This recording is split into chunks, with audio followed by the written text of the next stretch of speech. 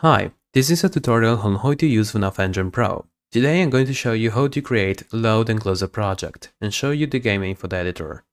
First thing, you'll need to know the basics of FNAF Engine Pro. With this button, you can actually create a project. With this, you can actually open an existing one, and with this, you can actually close one. Let's create a project for this tutorial, and I will call this project FNAF at example.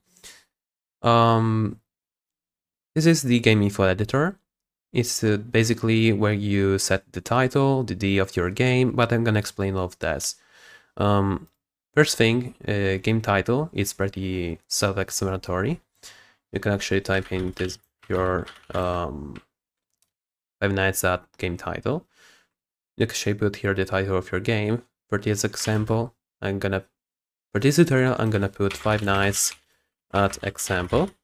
The game ID is a thing that the engine uses to save data, and I recommend to put something short. In this case, I will put Five Nights at example, but only the first letters. Here, in the future, we'll actually be able to change the resolution, and with this check, you can actually make the game full screen or not. We can move now on to the static effects. The static effects are the things that appears on the menus, and we have two types. In FNAF Engine Pro, you can actually have two types of static effects. The first one is the one that we find in FNAF 1 and FNAF 2. And I'm gonna select this. The second one is basically the FNAF 3 one with the green bars all over the screens. And yeah, that's it. With the effect opacity, we actually change the opacity of the static effect. The effect opacity is used by the engine to control how much static effect you want in your menu.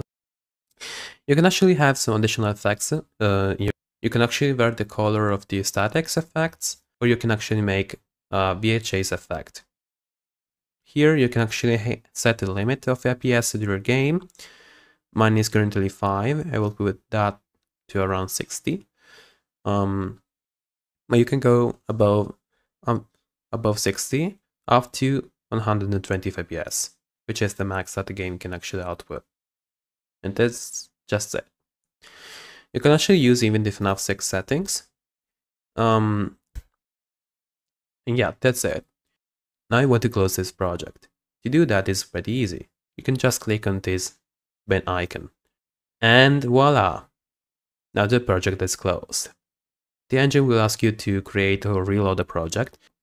If you want to reload the project again, you can actually click this folder icon.